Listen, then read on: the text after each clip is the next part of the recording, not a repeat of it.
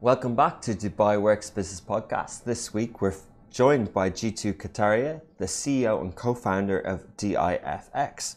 They are a one-stop solution for businesses and traders. They provide a seamless platform to carry out crypto transactions. So fintech, crypto trading, this is going to be a real deep dive conversation this morning. We'll be talking about how the company was formed a couple of years ago, the category, the industry, and really what's happening in Dubai in this space.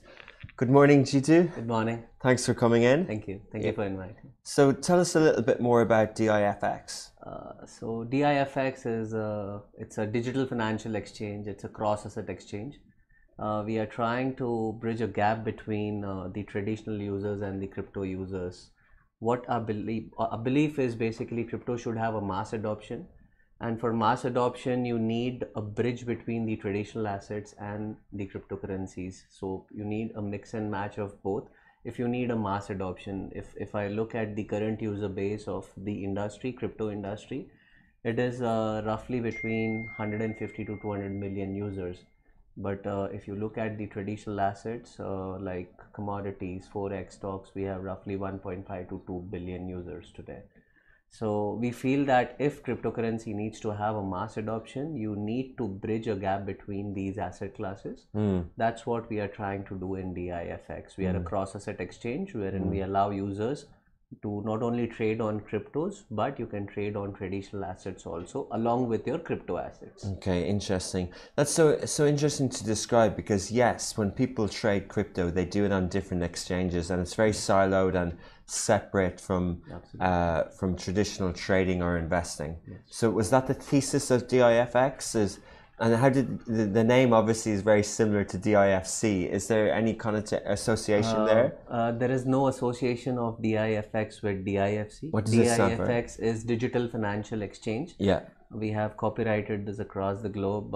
Yes, I know that DIFX was Dubai International Financial Exchange, which was taken over by Nasdaq Dubai. Yeah. But for us, DIFX stands for Digital Financial Exchange. Yeah. And there is no association with DIFC Dubai financial or markets. any Dubai financial markets at all. We are based here in Dubai, our tech team based here. We have a tech company over here. Our tech operations are run from Dubai itself. Okay, and so you did set the business up here. When did you set it up and sort of what's your journey been like? I have been based in Dubai since last 12 years. So I have been working in different sectors. I'm a hedge fund trader by myself. I am a venture capitalist. We are investing into startups. And we started the first inception of the company of DIFX back in 2019. This was back in Singapore. And then we formed a tech company in Dubai to start the operations. So since last 1.5 years, we are based in Dubai as a tech company. And then we have a different global regulations. We are based in Cayman Islands, we are based in Singapore, we are based in UK. So in cryptocurrency, you can't have one single company. There are regulations in different parts of the world. And you don't know which country will change the regulations overnight. So it's always better for you to have licenses from different parts of the world when you are running a crypto exchange. And we are into both. We are into cryptos and we are into CFDs also. Okay. So our vision is that over next 1 year, we will go in multiple locations as a regulations and we will get licenses from that. But Dubai will be our core hub wherein my tech operations are concerned. I think looking at the Cosmo culture of Dubai, it's very easy for me to build a team over here and get all the resources I need. Yeah. I haven't seen in last 5 years any city transforming the way Dubai has transformed. Wow, with in terms of getting the resources, calling the people, and no matter where you stay, you might be in UK, US, India, Pakistan, Bangladesh, wherever you stay. But when you come to this city, I think it's home away from home. So that's what Cosmo culture we have over here. And it's very easy for me to get the resources from across the globe, call them over here and let them work in our office. Wow. So just going back to, from a consumer point of view, I think obviously having options to do things in one place makes sense. So if I open up an app or register an account and I want to buy Tesla or I want to buy Bitcoin, I can do it in the same place. Absolutely. So that's what I have been trading since so many years, and that's what problems I have faced in last 5 years, that switching between the different platforms is the real pain we have. If you want to buy crypto, then you need to go on a crypto exchange. If you need to switch from Bitcoin and you need to buy gold future, you need to go on a different CFD platform.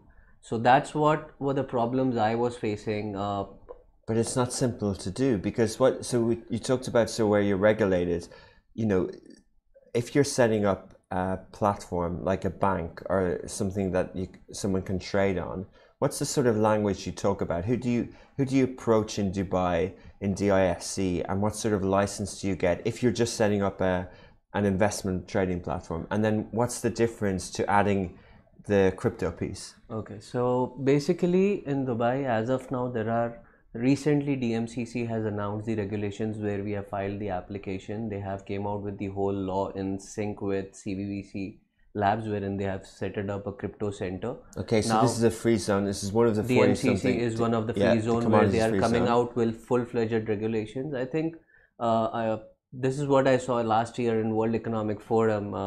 There was an announcement that Dubai in coming 5 years will be the blockchain capital of the world.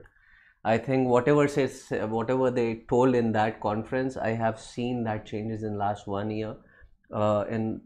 The crypto center in DMCC opened up, I think, three and a half months back. This was when His Highness Sheikh Hamdan went to Davos. Yes, and Davos, talked and he spoke that yeah. we will be the blockchain center of the world. This is what the vision is. And this is, I think, for any country to grow, they need the technology which is adapting at a different pace.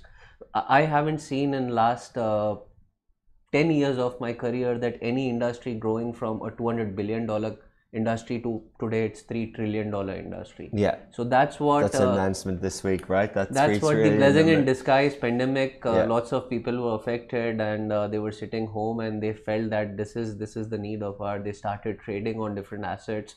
They started trading on crypto, and because of the volatility, you get more and more traders which come and which trade. So that's what the adaptability crypto industry had in last 1 year, and this industry has grown to next level.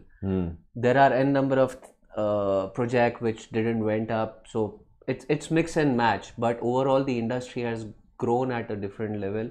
There are not only cryptocurrency, but overall blockchain industry is growing. There are different oil and gas industries, there are petroleum, FMCGs, pharma, they all are using blockchain technology today. So that's what the adaptability is of this industry, and whichever country is adapting, I think in coming 5 years they will be the leaders. And Dubai has shown that in last, they don't speak, but they believe in the action. So in last, I think 3 months, there are more than 500 companies who have came in only DMCC and registered. I think this is at the pace what they are going. This is what pace I have seen in Zug in 2013 in Crypto Valley, and right now they're growing at a different Where did pace. You say? So this is in Zug, Switzerland. Okay. So in 2000, the first regulated country was Switzerland in Zug. They were the one who came out with the regulations, and after that it was followed by different countries like Lithuania, Estonia and all. So you think UAE is at that stage now? I think so. The way they are going, UAE is at that stage, and not only DMCC but DIFC has announced that they will be coming out with their laws. Yeah. World Trade Center Free Zone have came out that they will be announcing a law which will be related to blockchain and security tokens and all. So we see the changes which are happening in this city, and with specific free zones. There will be ease of doing business in related to blockchain and cryptocurrencies. Okay, but I assume that this is a commodities free zone. There aren't any banks registered in DMCC. There are in DIFC, and there's trading platforms and there's exchanges. Yes. So how do you've decided to put things together for the user? Yeah.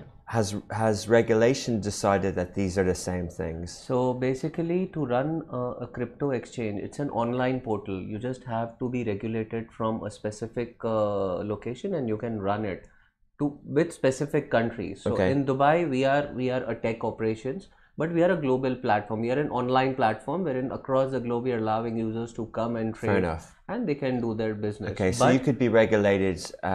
The original license for the trading part of crypto could be in Singapore. Yeah. Your tech team can be here, and in the future, when the licenses are available here for more crypto, you can add to the country. So that's what we have applied in DMCC. Yeah. We'll see what are the regulations of DIFC will apply there also. So that's what our vision Fly is. everywhere. So, yeah, absolutely. In this flow, industry, you need to go with the flow. Yeah, interesting. So continuing on that theme, if I trade, or anyone, I was fascinated by the numbers you mentioned, the 1.5 billion versus the 100 million, 150 million.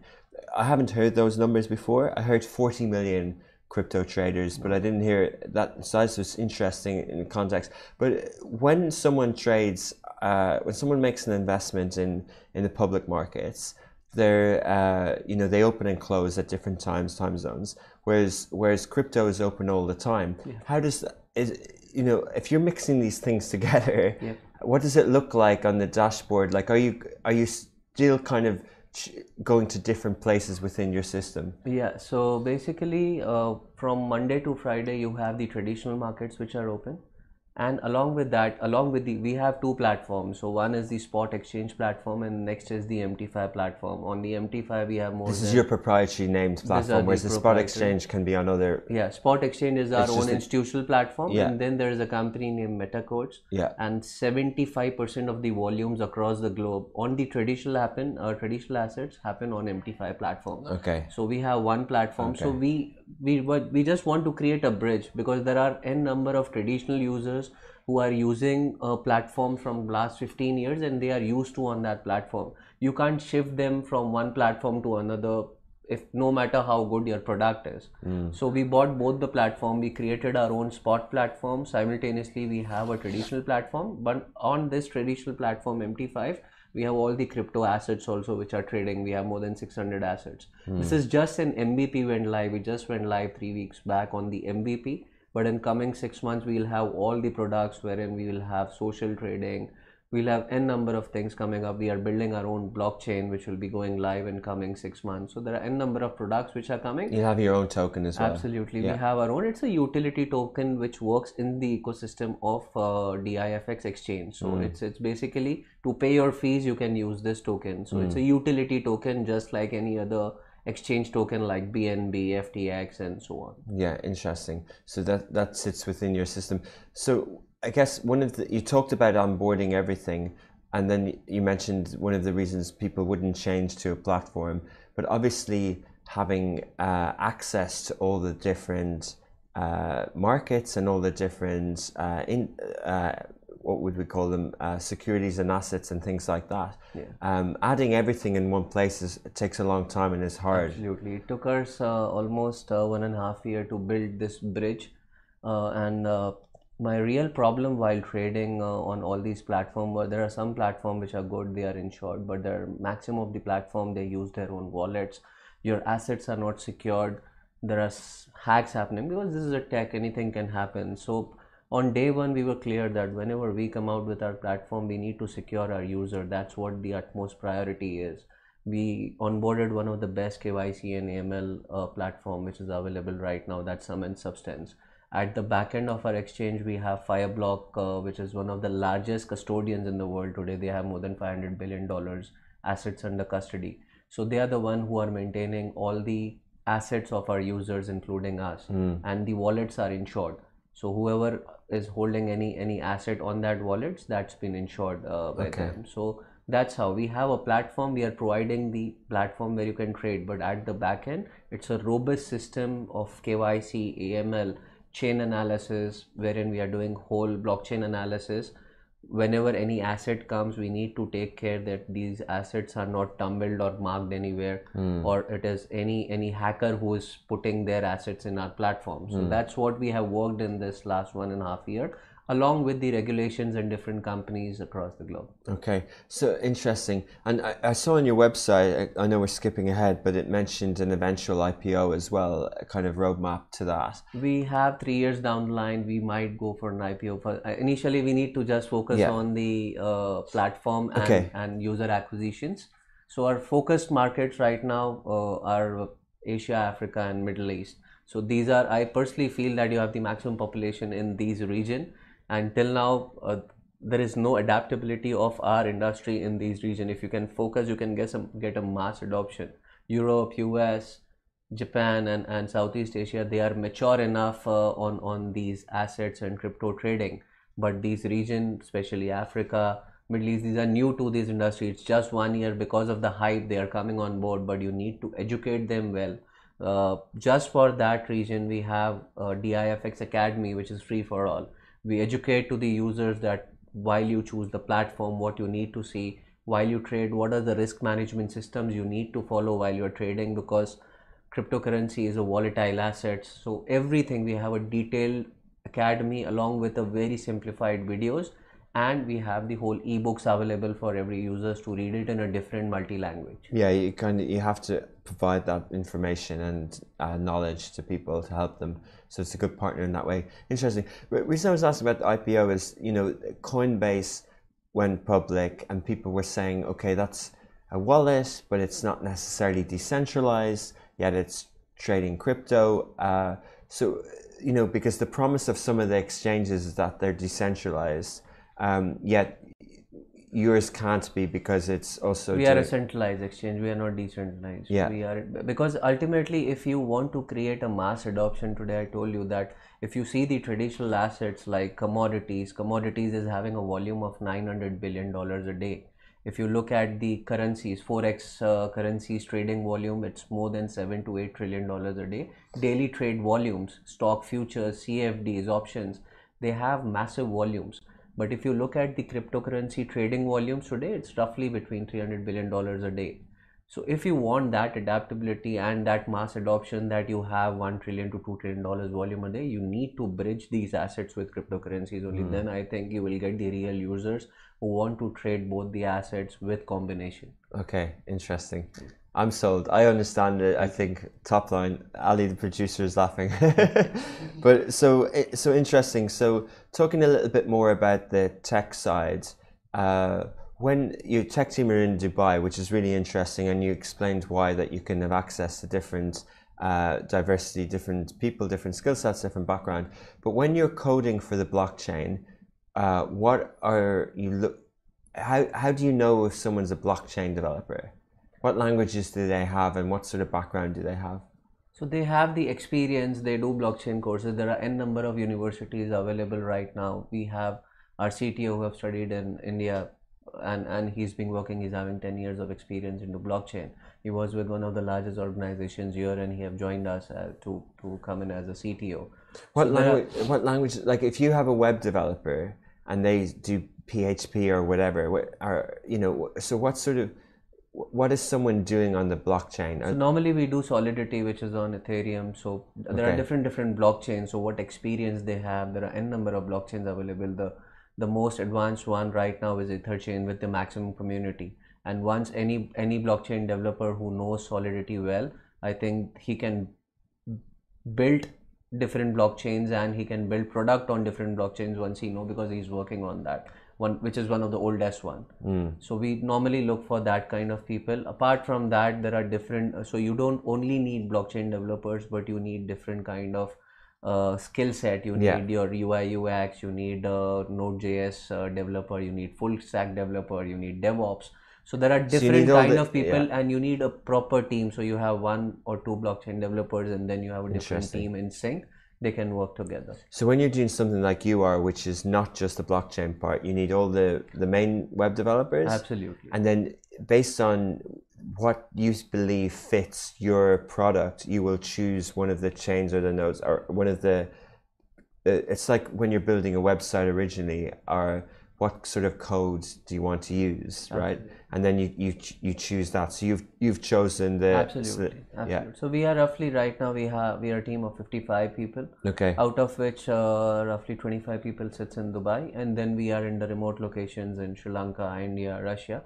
But now our expansion plan is over next 1 year, we'll get all the teams. So we are expanding to 150 people now, and our whole team will be based in Dubai. Looking at the scale, we want all the team members to be working in sync to get the real output we need. And this is what we plan. That's interesting, because a lot of people, especially in the crypto space, believe in kind of remote working and things like that. And obviously you built a lot of this business during the pandemic, but even still, not just does Dubai offer a sort of a good base for crypto, but it's also, you actually want people in the same place to work together. Absolutely. We believe that team building is very important, and putting your team in the remote locations, you don't have that bond which creates the real product you want. They can work from the remote locations, but it's very important for them to meet, be in sync with each other to create a different product what is needed. Interesting. And where, so talking about your offices and your space in Dubai, did you take an office in DIFC, or where are you? No, we have a company over here which is in mainland Dubai. It's a tech company. Okay. And now we are filing in DMCC and DIFC both. Okay, interesting. Yeah. And building a tech platform in the financial space, what sort of investment was needed, and what stage are you at? So I think it depends on what is your product. Each and every product has a different price tag, but yeah, we have invested a lot, I think. But so in 2019, did you put in sort of like angel round? Did you put in cash at the start? No, it was a self-funded project. Okay. We haven't raised any funds for the project. It was a self-funded project. You and your co-founder? Absolutely, we and our co-founder. It was a self-funded project, and we as a venture capitalist, there were some tech companies which we funded at the initial period. Yeah. And we brought in all the tech companies and our own team. They went in sync and they started the development. Okay. So it was a self-funded project. We haven't raised any funds on the equity level. Okay. Even our token is listed right now. It is open, and it's basically the token is registered in Cayman Islands as a virtual asset company. And it is a ecosystem project. It is not a currency or cryptocurrency where you can use it outside. It is used in the ecosystem of the exchange, wherein a user, when they trade, they can have these tokens with them. And if they are trading, for example, they bought a Bitcoin worth $1 million and they need to pay $100 as a commission on that. If they have the DIFX token, they get up to 50% discount on their commission. So the whole the token works on the whole ecosystem. Okay, so they're incentivized it's a utility token. To use your own utility token. Absolutely. And so interesting. So basically, like, even if you're not making money right now, you still have a runway for those 150 staff. Absolutely. Okay. We are. So you've done well in the investment world. Absolutely. We have been working on the investment and venture capital companies since last so many years. So that was our vision, that let the product speak for itself. Okay. The users, when they feel secure, they will come in. I have seen lots and lots of product. We are building lots of products which to safeguard the users. Yeah. So I think in coming 6 months, you will see what are the products we are bringing and how secure user will feel when they come on DIFX platform to trade. Interesting. And what about lost my thought. What about Dubai at the moment? I was at the cricket recently and I saw FTX branding around the place. There's a blockchain summit. There's Floki ads at the airport. It just feels like we're in crypto land. I think in last 1 year, I think that's the vision and dedication of His Highness Sheikh Mohammed bin Rashid Al Maktoum and his team. They have shown even in the worst time of pandemic, wherein the whole world is not working, Dubai was on and the business was working. We had, even at the time of pandemic, there was one of the largest conferences which happened. Future Blockchain Summit was here. AIBC Summit, Crypto Summit. Again, the Future Blockchain Summit happened with 4 other conferences and GITEX. So we have seen how to do business even in the tough times, and that's the vision of His Highness. Brought in all the people across the globe to come to Dubai and work. I think we have seen some of the biggest groups coming to Dubai, setting up their offices, applying for the licenses. It's only because of the reason in last 1 year what Dubai has shown to the world. And so, Jeetu, if you're at one of these events and you're meeting people from around the world who might just be coming, to meet people, what's their reaction? Are they kind of saying, "Oh wow, like, oh, you guys are here, we should be here"? Is there a bit of a FOMO?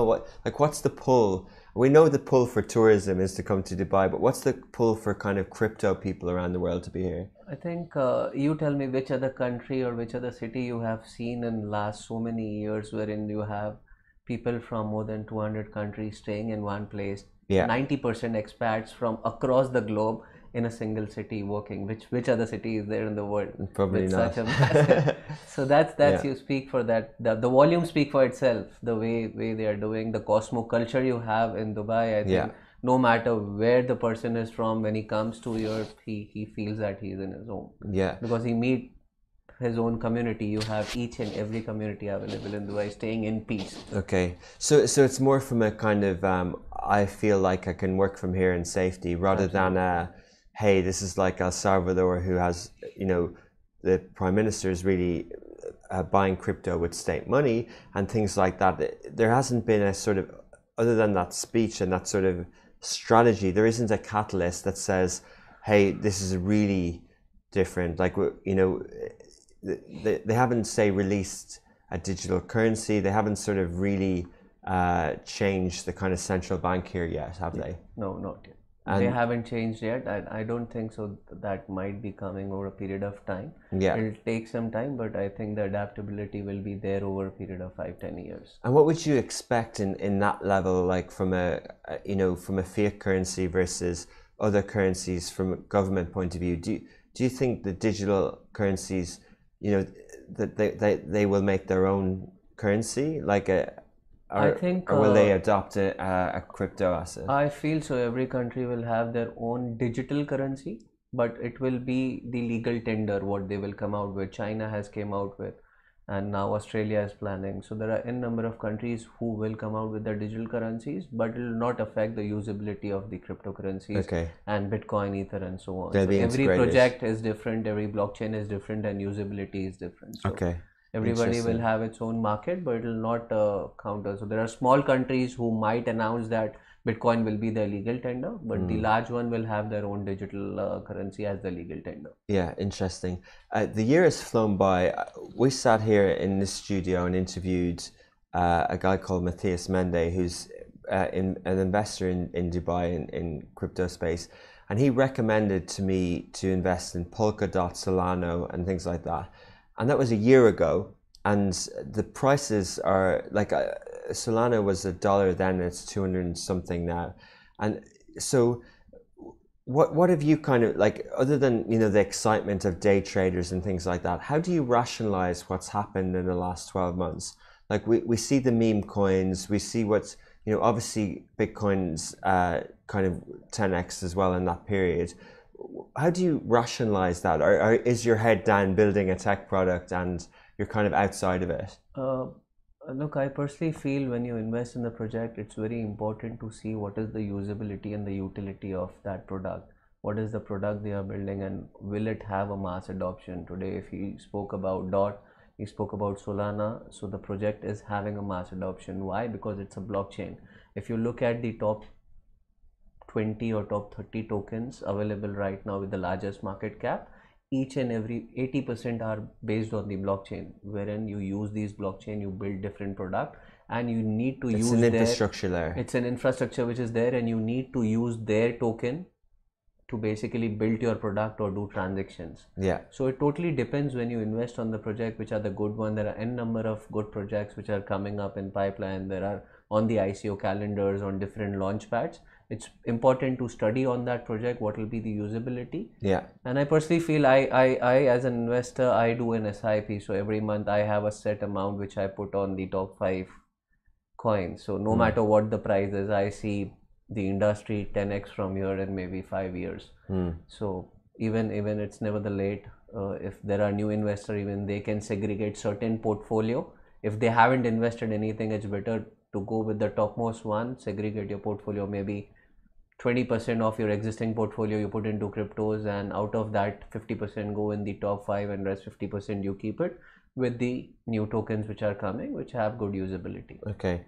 This isn't a financial advice, but it's good to get your insight. Absolutely. Because because you know it's hard to understand everything, but it's good for people to understand, which is why you talked about the development side of it, because that is what it is. I don't have the right lingo, but any new projects that come up, whether it's in gaming or whether it's in NFTs or whatever, they're all based on an infrastructure. They're all based on a blockchain, which is either a fork off the original or something. And then some of these blockchains, some of these tokens and utilities are faster than others, and some of them lend themselves towards smart asset contracts or NFTs or different things. So once people understand that, and that's what you're talking about, the reason they might get into the top 5 is because more and more use cases are coming out from that one. Yes.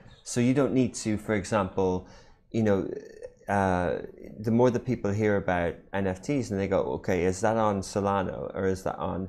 It's like I'm now rambling, but it's like back in the day when e-commerce was big. It was like, well, what's going to be bigger, eBay or Amazon? Absolutely. You know? Absolutely. This is the same thing, but I think every project have its own market and region. Yeah. So that's the beauty. Yeah. And Jeetu, what about commissions? Like we hear in, you know, a lot of this is to do with speed of transaction, but it's also to do with, well, what's the cheaper exchange to work on? So how do you, what are your fee structure like? So basically we have a standard fee structure on the perpetual futures. We don't charge, it's zero commission fees. On the futures, on the spot exchange, we have 0.1. It's ranging from 0.05 to 0.10. So you have a percentage, you don't have a flat dollar Absolutely. fee. Okay. We don't have a flat dollar fee. So we will be coming out with the flat dollar fee wherein we will do as per the volumes you do. Yeah. So there are different plans which will be coming. We just went live with our MVP recently. Yeah. But yeah, the overall response from the users have been great because the platform is secured, it's insured, we have one of the largest custodians and all, that's why. Okay, interesting. And then the fees on the blockchain side, is that the same? On the crypto? So on the crypto, there are different blockchains. Like Ethereum, it has the maximum usability, but the fees is too high right now. I think post Ethereum 2.0 coming, which is under development, then the fees will go down, but Ether is little bit on the higher side. Where the price of the but in terms of your platform to trade, is it expensive to trade on your platform? No, it doesn't depend. It's a centralized exchange. So on the centralized, when you move out your assets from one wallet to another wallet, that's where you have a standard fees, which is the protocol fees of the blockchain you are transferring. So for example, you're transferring Ethereum. So at that time, whatever will be the fees of the protocol, that's what we charge. Okay, fair enough. Okay, I get you. And it's higher now because... Absolutely. It varies from different locations. When the volume is too high, at that time, the fees becomes a little bit higher. Okay. So two questions. One around competition. There's, you know, fintech in general in the UAE. We've talked a lot about crypto, but there's a lot of movement in the fintech space. There's a lot of new sort of investment platforms coming up. They're adding new things all the time. How do you view that? Do you see them as competitors? Do you think that's an interesting space to watch? I think it's very important in any industry to have a healthy competition, and every product is different. We are working on a cross asset, somebody is working on a different product, but it's a healthy competition and it's needed. You don't have to monopolize the industry. If you have competition, that's where your performance comes in. So it's very healthy to have healthy ecosystem. But so some of the ones I'm thinking of, like Sarwa, Baraka, and these ones, Sarwa added something this week. Like, and then on the crypto side, you have BitOasis, who's kind of had a bit of a renaissance, and Rain, and you know, originally they were wallets, and now they're adding more. They are regulated from here. And I think they have the maximum users from UAE who are trading because they are licensed from, I think, ADGM. Yeah. Yes, but so I told you each and every product is different. So BitOasis has a different product line. We have a different product line altogether. Okay, but they might add things like everyone seems to say they're adding things, right? Like, because it evolves, doesn't it? And then so do you think it's a kind of a zero-sum game? Do you expect consolidation? Is it a case of like there's a lot of new entrants into the sort of fintech world right now in terms of investment? So I'll just compare any industry. You need to compare with the peer comparison of the existing sectors. So I see crypto along with the traditional sectors. If you see in traditional, there are n number of CFD brokers available across the globe. Initially, there were few banks who were giving the services, but then it went on increasing and large institutions came in the play. And then large corporate houses bought the licenses and they are the Forex brokers right now. But still everybody have its own business because the volumes have increased and a single broker, no matter how good the product is, cannot surface that massive audience. So it's better, we will see lots and lots of exchanges coming up, but whoever will be healthy on their security, user interface, trading, I think they will be the market leaders. Okay, interesting. So talking a little bit more around regulation, and China has banned crypto Bitcoin mining, and we had someone on before whose business is Bitcoin mining, and he really explained it from a manufacturing point of view. He's more concerned with how he works with the computers and the places around the world rather than the price of Bitcoin. So what's your sort of view on mining and sustainability, and where are we now in that world? Are there going to be changes? I think 60% of the miners previously were in China, but now they are shifting their base, or they have shifted their base and looking for different locations. And UAE is coming out, I think, big time into mining. DMCC has a license which allows you, wherein you can apply over a period, you get a license, and you can put your own mining operations based on different you can put it on solar, you can put it on the hydro project, or you can get subsidized rates on electricity. So that depends on which location you are putting the mining operations. But yes, they in a blockchain you need mining, wherein the miners who mine the tokens, they are the one who get the protocol fees.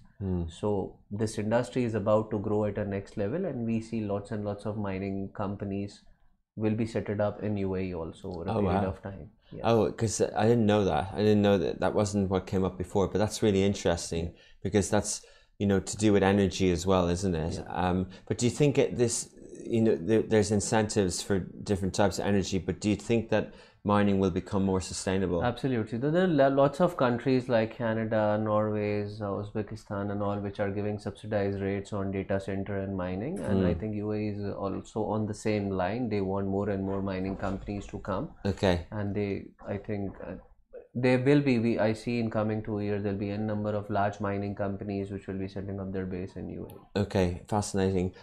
So kind of moving on to sort of brand and marketing and perception of Bitcoin and trading. Obviously when there's something new, people say it's a fad, it's not going to last. People say it's it's used for things that aren't legit, right? Absolutely. And there's a lot of fraud, and there's a lot of sort of things like that. How do you think that crypto has an image problem? It had an image problem previously, yes, I agree that, but there are lots of companies which have came to tackle these problems. Today, blockchain is never hidden from anyone. You can do your chain analysis on the blockchain. For example, there was one Bitcoin which was minted 10 years back, and it has changed hands from one hand to the last transaction is to the 90th percent. So you can track that whole chain on blockchain, and there are n number of companies across the globe who are doing the chain analysis. So we have one company which is from US who was at the back end doing the chain analysis for us. So if we receive any Bitcoin from the user, so that's why I tell all my friends and users to basically go with the exchange which has a chain analysis. When you have your Bitcoin on your wallet, on your personalized wallet, which is not having a chain analysis at the back end, you don't know from where you are receiving it. But when you are on an exchange which has a platform which can do chain analysis for you, and if you are getting Bitcoin, you will come to know that is it legit or it is marked somewhere, because there are lots of addresses which are marked with FBI, Interpol and all, which were hacked or used in a different manner. So okay. It's very important to go with the platform where you onboard. Do they have a chain analysis or no? Oh wow. Yeah. So chain analysis is the equivalent of the record of seeing if your car has been what's the word? What do you do when your car registered or not? Yeah, registered, but also if you what do you do when you take it in every 10,000 kilometers and it has a history, and some of them aren't okay. They're the stolen one. What? Service? Yeah, service. Yeah, there's a service history. Service history, absolutely. Yeah, so service history to your car, it's the same way. Because when you were talking about chain analysis, I was thinking, well, is it going to show my name? But no, the most important part is that it's a verified history. Absolutely. It hasn't been associated with a dodgy exchange Absolutely. or whatever. Absolutely. Okay, so that's the purpose of chain analysis. That's the purpose of chain analysis. Yeah. So that's what we are taking care of today. Yeah. That whenever a user is receiving any asset on our platform, at least he'll be secured that the assets are cleared by clean. the different agencies and they are clean. Yeah, interesting, fascinating. So we talked a lot about where you will be around the world and that you'll follow the sort of regulation in crypto, and we talked a lot about the UAE. But what about this region? What about Saudi Arabia? What about GCC, Levant, North Africa? What trends are you seeing in crypto there as well? I think and fintech in general. Absolutely. So I think the first one in Middle East was Bahrain, which came out with the crypto regulations, and there were few exchanges registered over there. Saudi, I don't know, but they are planning to set up the whole blockchain industry in Neom city, which they are developing, and at the different free zone.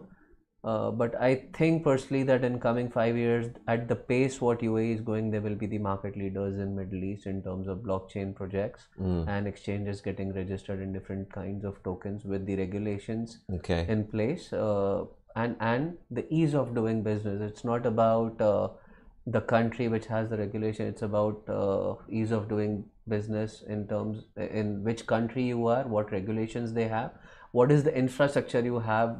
If you are regulated by the country where you have an office, it's much better. But if I have a regulations from a South African country and I'm not available there, but my whole team sits here, that's not the ease of doing business. So it's very important for any country to give you the regulations which are user friendly. Along with that, you need to have the infrastructure also to set up your team and all. So I think UAE will be the market leader in coming 5 years, but along with that, there will be a number of countries which will coming out with their own regulations. Okay, so market leader. So basically, that might mean that one of the leading cities in the world for blockchain and crypto. Absolutely. Put that in another context. Do you think that that could mean that Dubai can be a leading financial capital? Because if we're saying that crypto, and if we're saying that the assets and the trading volume and the number of people trading is, say, this $3 trillion now versus 300 trillion, whatever, if that gap is getting closer, is this potentially a bullish case for Dubai's chance to be treated like New York, London, Hong Kong as a financial capital? Look at the use case. If I see the use cases, I have Zug Crypto Valley, which is in Switzerland. So over past 7 years, it started in 2013 and it has seen roughly 2000 or 2200 companies getting registered in last 7 years with the licensing. In last 3 months, I'm one of the investors in CBVC Labs, which is setting up the crypto laws in DMCC. And looking at the figures right now with the companies from across the globe who have filed for the licenses, which is at much better pace as compared to Zug, which was the market leader till now. So that's why I see, looking at the math, I think there might be a massive inroad in this country for the blockchain projects. Understood. I get that point, and that will put Dubai ahead of Zug or previous. But what I'm asking is, how does that relate to the financial world? Like, does that, okay, it might be the best in crypto, but crypto in 5 years' time might be more accepted and might be more mainstream financial. It already is accepted, but does that mean that Dubai can be a financial capital in many ways that, you know, many people would have hoped that it could have been? And rather than looking at sort of, we need liquidity in the financial markets and we need maybe consolidation across the region, to make Dubai a financial capital, more so we should be looking at the crypto world. So today, if you see, if I see the regulations of different classes in US and UK, we have DIFC, which comes in the international law, and whichever companies are getting registered in DIFC, they are regulated by the international law. And now if they are also coming out with the cryptocurrency, there will be n number of global companies which will come and set up their shops in DIFC, wherein they get a single license of trading into different assets and cryptocurrency all together in one single license. So that's what important is. Same with DIFC, they have DMCC, they have their own crypto regulations. In sync, SCA is coming out with different regulations on trading traditional assets. So that's what I see in last 6 months. There are n number of announcements which are made by the government on the changes of law, which will be more of user friendly. Okay, what are the last 5 crypto assets that you invested in personally? So I have invested. I told you that I can't. I know your advise strategy. You can't advise. I thought but I'd I ask. have an SIP. That's what I told you. Normally, I do an SIP where I invest a part of What my. does a SIP mean? So it's a systematic investment plan. I have set a amount, and every month, no matter what the price is, I don't see, and I invest it. Okay. On the top 5. Yeah. So that's what I follow normally. I am not a trader by myself. I don't trade anymore because my focus is on my exchange. Yeah. But there are for any users, I personally feel it's better to study that what will be the usability and the utility of the token in whichever they are investing.